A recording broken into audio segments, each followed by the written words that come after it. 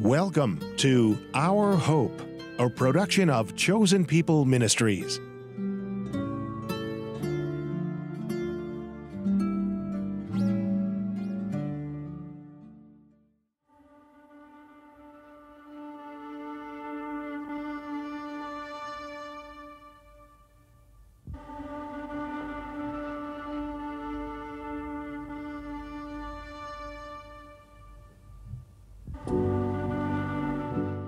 The period of time from the beginning of Rosh Hashanah to the beginning of Yom Kippur is known in the Jewish community as the 10 days of awe.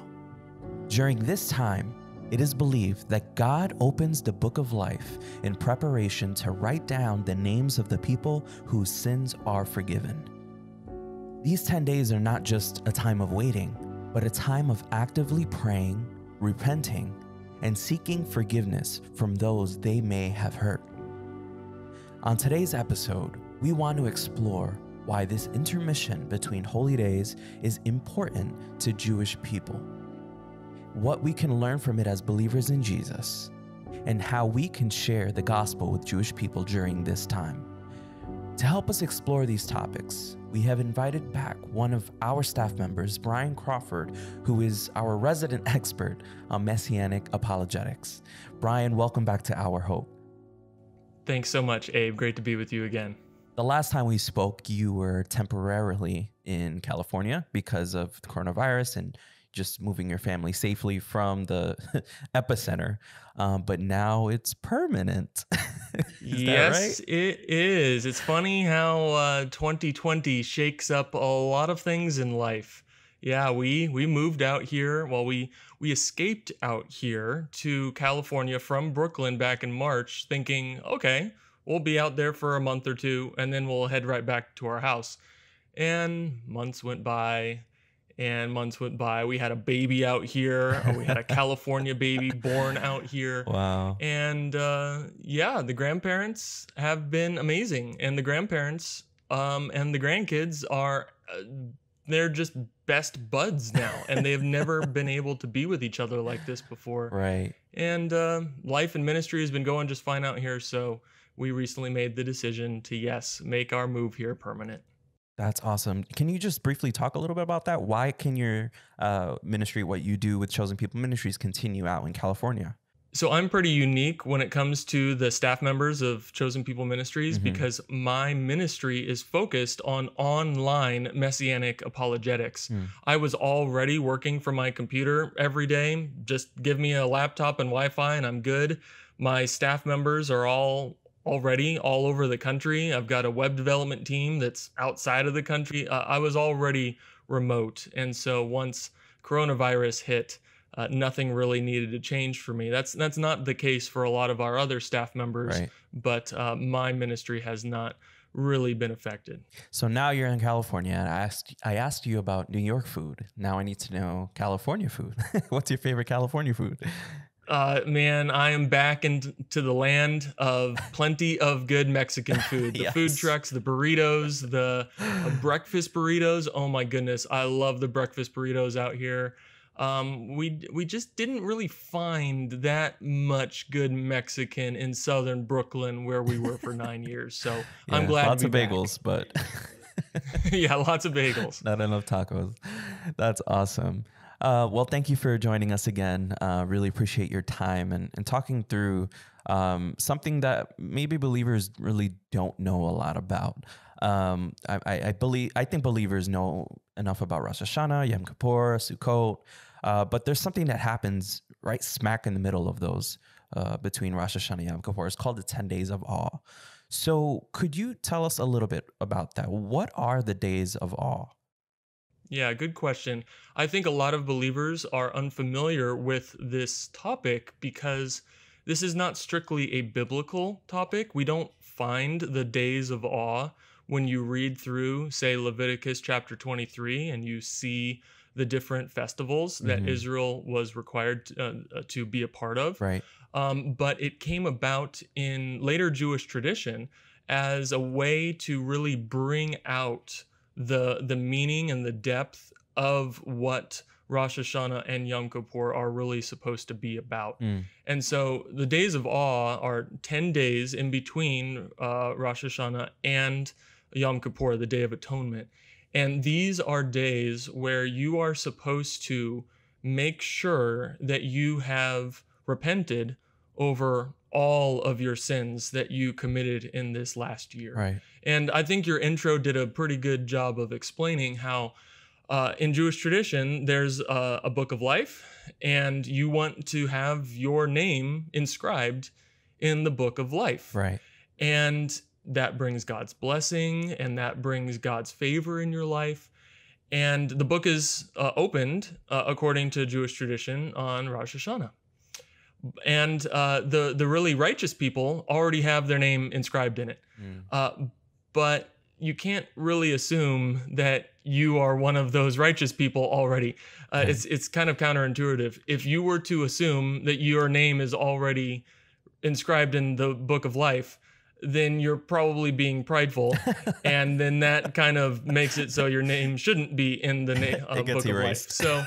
So everybody assumes that their name is not written in the book of life when it is first opened, and therefore you have an opportunity over those 10 days to repent of your sins so that at Yom Kippur your name will be inscribed in the book of life. That's very interesting. So what kind of things do Jewish people do during these days of awe? Yeah, they're very, very somber days where you're supposed to be very focused and, yes, repentant over all of the mistakes and all of the sins that you have made between God and man in this last year. So in Judaism, there's a very strong component of needing to ask for forgiveness from people that you have wronged before you can actually receive forgiveness from God. So if you hurt somebody like your family member, your spouse, or your neighbor, if there's something that you did to them in this last year that you realize that was not good, that was a sin, or that was unfair, or that was impolite, or that just really hurt them, you can't just sit privately in your own house or even in the shul or in the synagogue and just say, God, forgive me for that. In Jewish tradition, you need to go to that person and you need to directly ask their forgiveness, or else God will not forgive your sin. You have to first get it from the person you hurt. And so this is a season where Jewish people are required to go to their spouse and go to their family members and beg for forgiveness. Wow. And so it's a really heavy time where people are really cognizant of how much they have failed and are really wanting to have that release and relief that comes from receiving forgiveness. Wow. That's so interesting because it kind of runs counter to some of the culture that we see today where family members and friends go years and years without talking to each other. And this kind of forces community to remain community and forces you to just step out of your comfort zone and just let your guard down and just, like, hey, I'm sorry I did this. I think the world could use a little bit of that nowadays. For sure. I mean, we can all get our grudges and we can all get cold with people in our lives, but in traditional Jewish practice, those things are not supposed to last longer than a year. Right. You are forced to come back. Yeah, you can have a chip on your shoulder, but if you want forgiveness from God, then you need to deal with that, and you need to deal with that in a very humble way, face to face, eye to eye, with the person that you're having issues with. Yeah, not through text or a social media message. Please not through text. I wonder what rabbi has issued a ruling on whether or not forgiveness can be offered or given through a text message. Right. Please, no.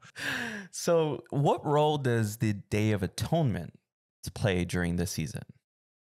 So the Day of Atonement is the capstone or the final peak of this season.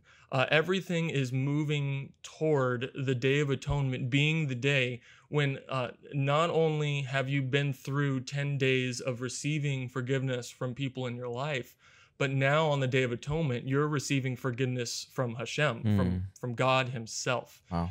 And so everybody's thoughts during these 10 days are focused on, I want to be forgiven by God at the end of all of this. Right.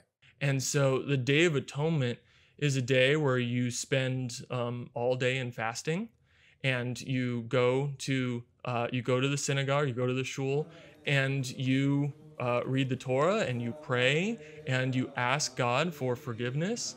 And the prayers that are prayed during this service are just amazing with the depth of the repentance. And you're supposed to just lay it all out on the line. And so this is a season. This is not a season where it really fits in with the common misconception of Judaism that it's a legalistic religion that's just focused on doing a bunch of laws. No, this is a season looking forward to the Day of Atonement where they're recognizing they have not followed the laws. Right. They have not followed what is required by God. And so they're down on their knees. And this is a real season full of yes, repentance in the heart. And it's a really beautiful season.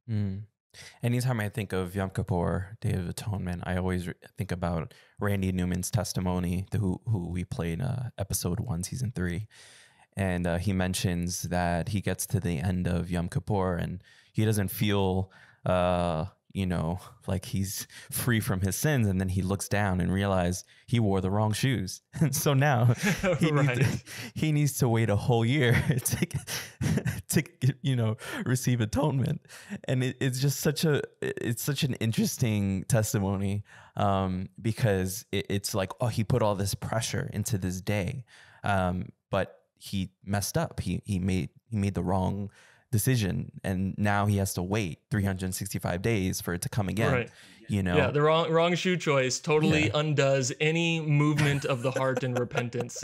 So there's some aspect to that where, sure, there's still this idea that I got to do it the right way. Right. If I don't pray the right way, if I don't repent the right way, if I don't ask forgiveness the right way for everybody in my life, then maybe I can just torpedo this whole thing. Sure, there's that real fear during this season.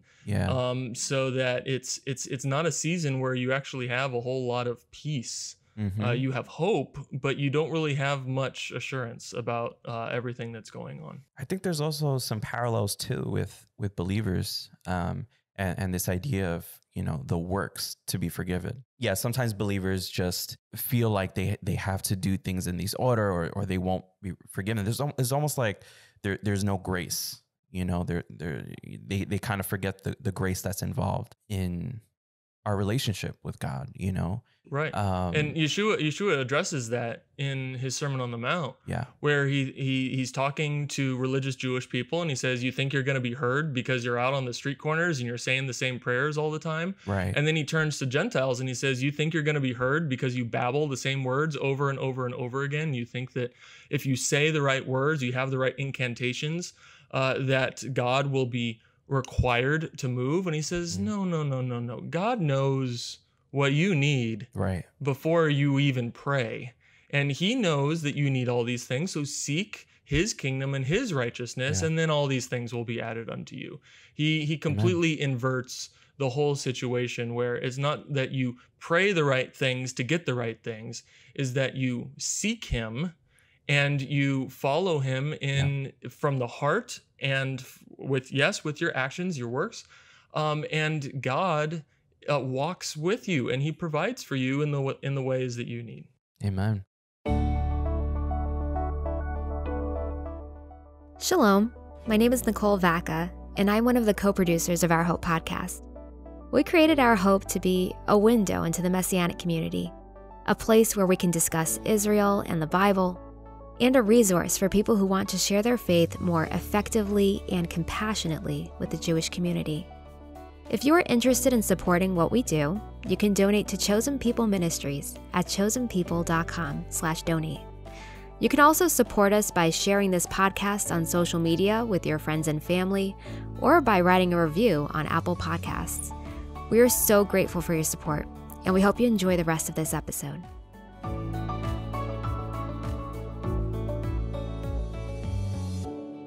So let me ask you this. Do Jewish people have any assurance that their sins are forgiven? Unfortunately, they often do not.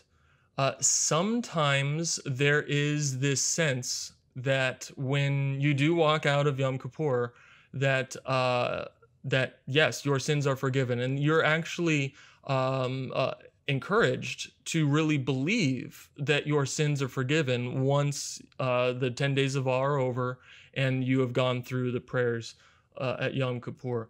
But at the end of the day, it's oftentimes very difficult for Jewish people to believe that simply by asking for forgiveness and going through these prayers, that their sins are actually forgiven. It's a real existential crisis oftentimes I've been told that my sins are forgiven, but are they really? Right. And I think that there's a really good example of this in Jewish tradition. It's a really sad story, but it comes from the first century. It comes from just a generation after Yeshua.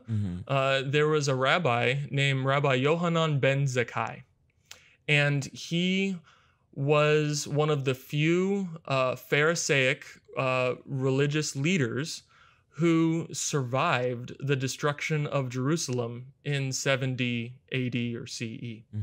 And he, because he survived, he was able to preserve the traditions and the practices and the prayers of Pharisaic Judaism. And then he established a new academy, and then that's how traditional Judaism was able to survive and flourish. Well, there's a story of Rabbi Yohanan ben Zakkai on his deathbed, and he's surrounded by his disciples. So like Yeshua, Rabbi Yohanan, he had disciples himself, and his disciples are around his bed, and they're telling him how much they love him, and they're calling him names like, "You are the light of the world, and you're the pillar of the earth," and they're talking about this rabbi in such magnificent ways because he's the one who saved Judaism.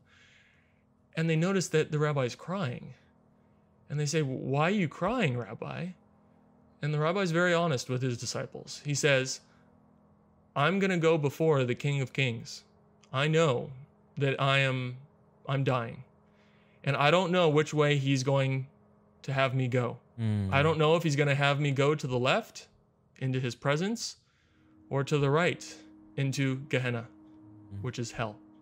He says, I don't know which way he is going to send me, and that is why I'm crying." And what's so sad about that story is that this is the man who saved Judaism. Yeah. He's the one that everybody looked to for confidence and how their sins could be forgiven with the lack of a temple. And yet even this rabbi, this light of the world, according to his disciples, had no assurance himself. And I just find that story to just be so sad. Yeah. Because how, if he couldn't make it, if he couldn't have assurance, how could anyone like me or anybody else have any assurance? It's kind of like what Yeshua said. Unless your righteousness exceeds that of the scribes and the Pharisees, you will not enter the kingdom of heaven. And I don't know how my righteousness can exceed Rabbi Yohanan ben Zakkai or any of the other Pharisees. So how can there be any hope for me?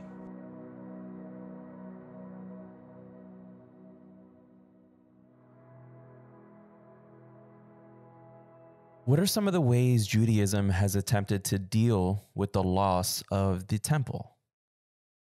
That's a great question. I get this question pretty often from believers in Yeshua because we are so familiar with the New Testament's teaching that we need to have both repentance and a blood sacrifice on our behalf for us to receive atonement. And the question is, well, what about Jewish people who don't have a temple anymore? They don't accept Yeshua as the Messiah, and they don't have a temple, so how do they get atonement with no sacrifices? And there's a lot of different reasons why Jewish people believe that they can receive atonement without a temple. And the process of going through the 10 days of awe and Yom Kippur, that is a very strong reason. Repentance, and that's probably the most popular one, that repentance actually transcends the need for sacrifice.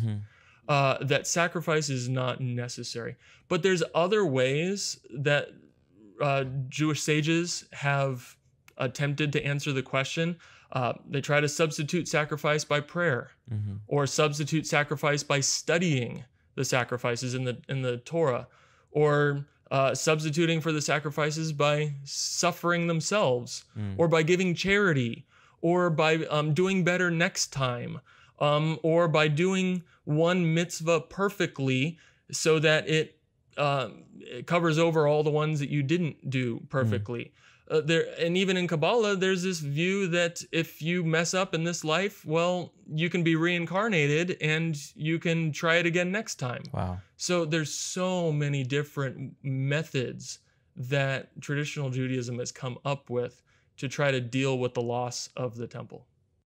Well, the New Testament makes it clear that Jesus is the only way to salvation and the forgiveness of sins. So there have to be some problems with these alternative methods for getting atonement. Why don't these traditional Jewish methods work? Yeah, great question. It really comes down to how the Torah itself explains what is necessary for atonement.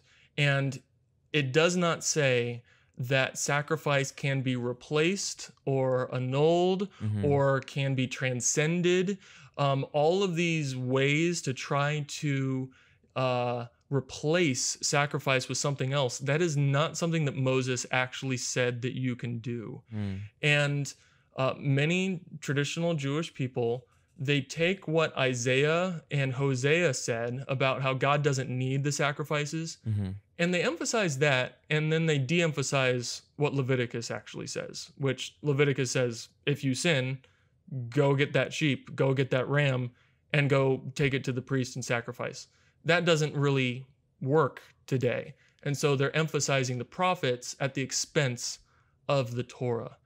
Well, the New Testament says we don't need to pit the prophets against Moses, that we can actually have the repentance required by the prophets and the sacrifice required by Moses at the same time in the same person, and that is Yeshua, who is our high priest, who is the one who serves as our sacrifice, who is able to forgive our sins.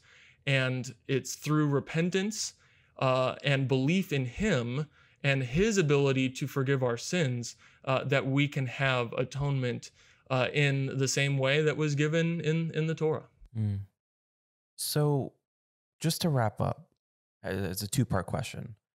What are some lessons as believers in Yeshua? What are some lessons that we can learn from repentance in Judaism and from the 10 days of awe?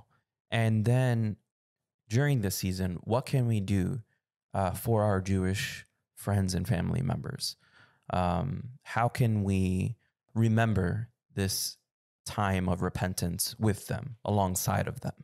Great. Yeah, I think there's a lot that we can learn from this season of repentance in traditional Judaism, especially if we as believers in Yeshua are not practicing this kind of repentance ourselves in our own life.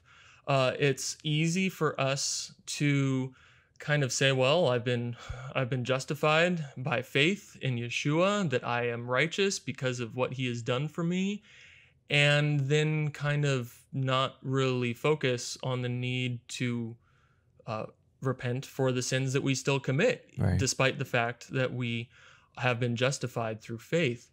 And so the prayers that are prayed during the synagogue services, I think they're really helpful for us. They pray, we have trespassed, we have betrayed, we have stolen, we have slandered, we have caused others to sin, we have sinned with malicious intent. The prayers go through such detailed repentance. And I think that we as believers in Yeshua, we can pray those same prayers and attempt to put ourselves in the same place of humility before the Lord, but at the same time, never forget that He is actually hearing our prayers, and He does give us the atonement and the forgiveness that we are seeking through the blood of Yeshua. And then your second question, how can we stand with our Jewish friends during this time and also present the good news of Yeshua to them? I think a really good question would be to ask is, how are you doing in this season where you're thinking about your sins? Is this hard for you? Is this something that you're actually connecting with God over, or does God feel distant? And if you are connecting with God, are you sure that God is listening to your prayers? Are you sure when you walk out of that synagogue on Yom Kippur, are you going to be sure that your sins are forgiven? And what's the basis of your assurance? Are you getting that from the Torah, from Moses? Or is it just because your rabbi told you that your sins are forgiven? What is the basis of your assurance? And maybe if you're not very sure, you don't really know if God has forgiven your sins. Well, would you like to know how you can be sure of your sins being forgiven? And that is a good segue for talking about how Yeshua is the Lamb who takes away the sin of the world.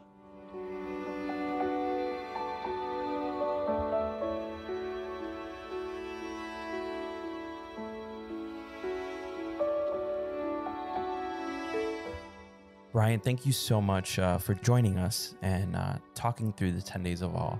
I think I have a better understanding and a clearer picture for what this season is, and I'm encouraged to kind of enter it with my Jewish friends and just to be a presence during this time. It can be particularly dark, uncomfortable, but I think it's a good time to continue to show our love to the Jewish people.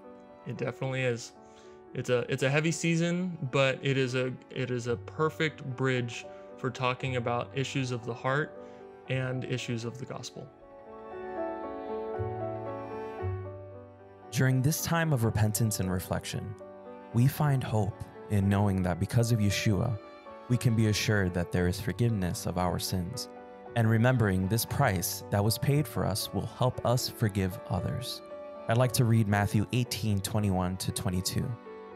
Then Peter came and said to him, "Lord, how often shall my brother sin against me and I forgive him?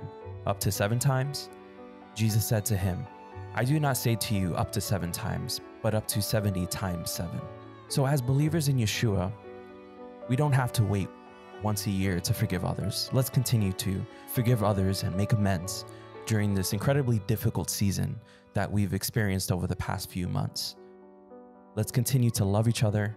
Let's continue to show grace and empathy. Let's continue to be who God continues to call us to be.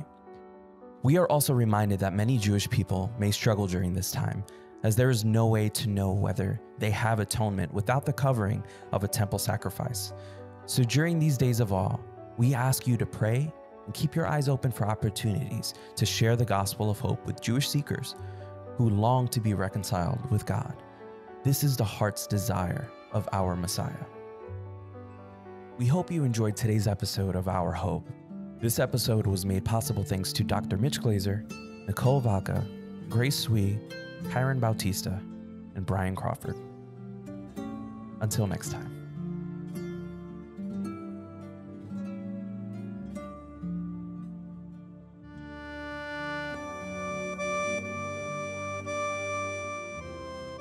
Thanks for listening to Our Hope. If you like our show and want to know more, check out ourhopepodcast.com or chosenpeople.com. See you next time.